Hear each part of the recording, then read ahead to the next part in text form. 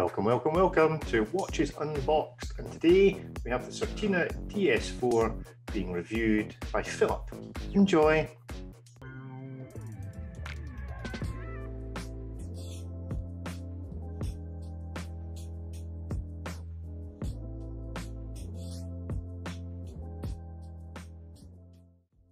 Hi everyone, welcome back to the channel, and before we get into it, if you're not already subscribed, please do hit that button and validate my terrible life choices. Thanks.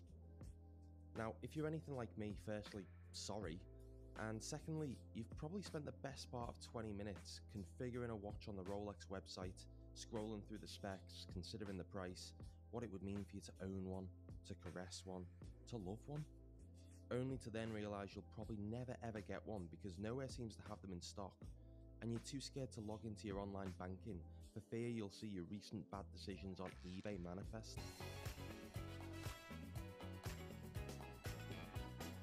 Nevertheless, I still haven't learnt my lesson, and I was back on my bull a few weeks ago. It's very much, on paper at least, the perfect everyday watch.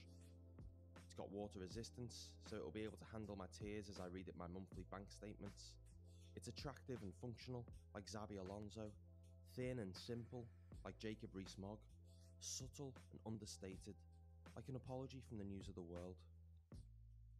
Now, my personal choice would be the 36mm non-fluted bezel variant on either a Jubilee or a standard bracelet. I could give up on watches there and then if I got that model. So if anyone wants these videos to stop, well, you know what you have to do. Okay, I really thought that would work. Anyway, after I'd had enough of ogling the day just like a 12-year-old finding a porn stash in a bush, I found this. It's the Certina DS4 automatic. It's Swiss made, tick. It's got a date function, tick. It's 38mm, sort of tick. And it's got a bracelet with some polished links. Okay, tick. So next, the price. The RRP on this is $595. Meh. Must try harder. $428. Okay, I'm listening. 321. We have liftoff.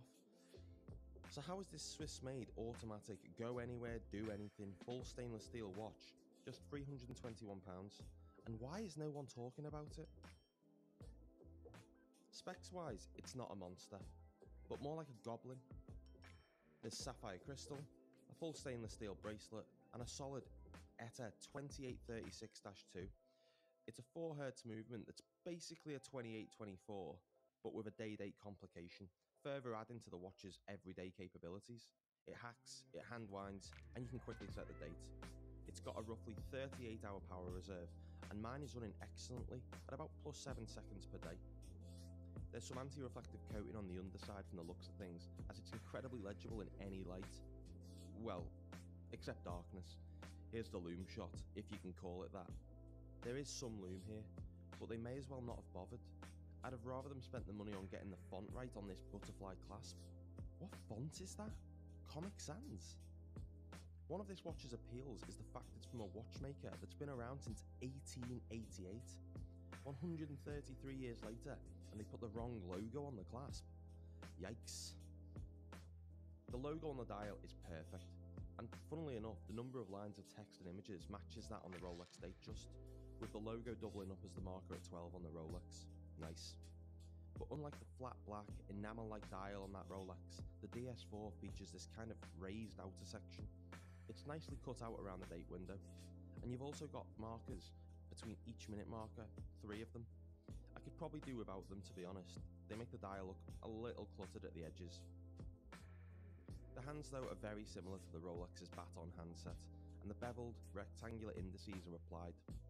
Unfortunately, they don't contain much loom either, and are about as bright as Katie Hopkins.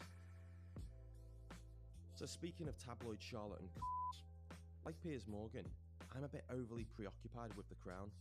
It's a push-pull one, but it's protected by Certina's double security system, which, frankly, I'm not clever enough to explain, but they did with this helpful image to illustrate it. So despite that crown, I am reassured by Certina's history and that impressive JPEG, so would be more than happy to take this into the pool. If I had a pool. which I don't. Anyway, the water resistance isn't just a number they've slapped on the spec sheet, basically. So onto the bracelet, and it's meh again, and that's me being extremely generous. Look, it was never going to match the refined design and quality of a Rolex bracelet, but because of the butterfly clasp, you might need to compromise when it comes to the fit. Thankfully, there are some half links, so you might be okay in that regard. Sizing the watch is easy enough, it's just push pins, so it's another corner cut. Personally, I think it's a risk worth taking, especially as the versatility of this watch means you can change up the strap and be confident it'll still look good. That way, you don't have to look down and see the brand name completely shat on like that. My old primary school head teachers used to tell me to never use the word nice, but them. This watch embodies that word, and that goes for the finishing too. It's just nice. The tops of the lugs are brushed, the sides are polished, as is that rounded bezel. The display case back lets us see that ETA movement beating away, and that's probably where it's best to leave my thoughts on this one. Lots of people point to the Seiko SNX S79K as the best budget Rolex Datejust alternative. But if you can stretch that budget, I think this Certina that I never hear anyone talking about is worth a shout. The movement alone is roughly £175, or about $245. That means you're getting the rest of this excellent Swiss-made package for about £146. You're getting a Swiss-made, full stainless steel watch with 133 years of history behind it, and a security system that the Capitol building would envy. I think that's worth it. Links are in the description below for where I picked this up for £321. They're not affiliate links, so do shop around and you might get it even cheaper. As ever, thanks so much for watching, and please do like and subscribe. Every subscriber counts towards my girlfriend thinking that this whole watch thing might actually be somewhat interesting.